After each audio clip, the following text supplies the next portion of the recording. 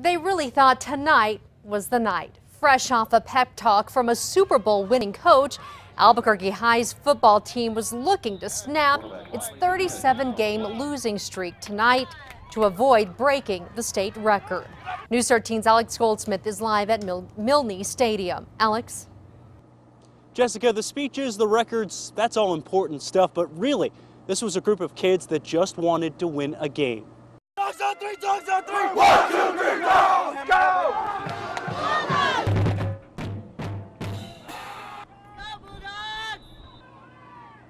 And early on, they were fired up. AHS forced 2 West Mesa turnovers in the early going. But then the floodgates opened. West Mesa blew this game open with touchdown after touchdown and cruised to a solid win. The final score, 41-20. The Bulldogs' state record 38th straight loss, a streak dating back to 2010. Parents say the team's still giving their all despite all the jokes and embarrassing losses. Big heart amongst each other, and they're sticking together and playing hard together. Young players with the older players, they're helping each other out. This loss now wipes Santa Fe High out of the record books. They'd been there since the mid-90s. Now next week, Albuquerque High gets a winnable game for its final game of the season.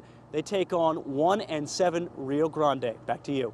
Okay, Alex, the Bulldogs had some extra motivation tonight. Tony Dungy, who won a Super Bowl as a player and then as coach with the Colts, visited the school today to fire up the team. You guys have a big game tonight. You're excited and fired up, and we're planning on you going out there and getting the job done and winning. Is that the plan tonight?